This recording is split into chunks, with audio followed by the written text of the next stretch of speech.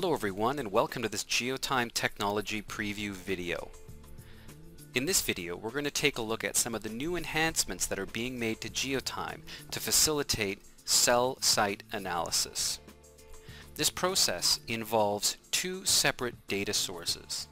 The first one's going to be a document that contains the cell tower information. This will include things like the location of the tower as well as the definition of the different sectors on that tower. The second document is going to be a call details record. This is going to be where the activity from a handset has been recorded by the provider. Our first step of this analysis process is going to be to import the cell tower locations. To do this, we're going to start with our cell tower key. This file is going to have the definition of each tower as well as the sector information. The sector information represents the different antennas on a tower. We also have the location represented in lat long of that tower. This is going to be important for us to be able to place it correctly on the map. Within GeoTime, we now have the ability to import these cell tower keys. Here I'm importing the cell tower keys Excel file. As location type, I'm going to choose cell tower. I now have new options available to me. GeoTime has automatically detected the columns that represent lat, longitude, and azimuth. In this file, there is no beam width or radius defined. We can easily go and set the beam width for each of the sectors as 120 degrees, and we'll also set the radius as 1 mile. We now need to provide a location identifier for each sector. This is typically going to be a combination of multiple fields. In this data set, the fields that we need to look at are going to be switch, cell, and sector. The combination of these three columns provides us with a unique identifier that will match up to the activity on our call detail record file. Lastly, I'm simply going to change the visual look of how GeoTime is going to draw these towers on the map. Here I'm going to use a transparent orange color. Let's go ahead and import these into GeoTime as new locations.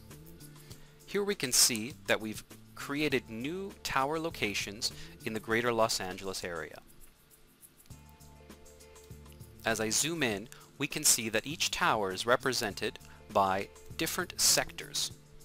These different sectors are based on the cell tower key that we've been provided by a provider. The next step of this process is going to be to bring in our call detail records. This is going to represent all of the activity from a handset in a given period of time. Here's our call detail records as represented in Excel.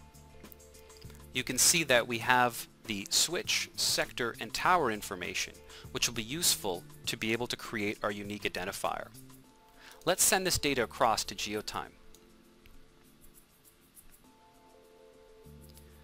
Once we've got the data imported into GeoTime, we can start to perform analysis of the movement of the subscriber.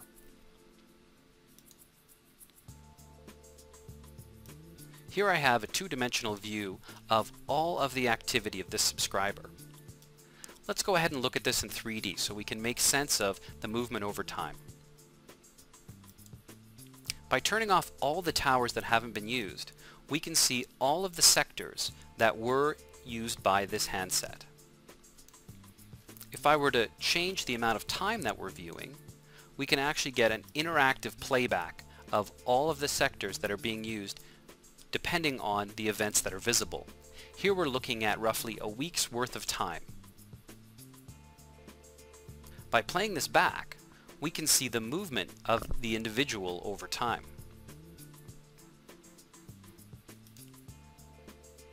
We can also create a heat map of the different sectors that are most frequented by the mobile.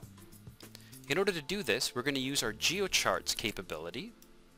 I'm going to apply a color scheme to that GeoCharts, and then we're going to turn back on our cell tower locations. Here we can see a heat map of the cell tower sectors that are used most by this mobile device. This has been a technology preview video of the new cell site analysis capabilities soon to be introduced in GeoTime. Thanks for watching.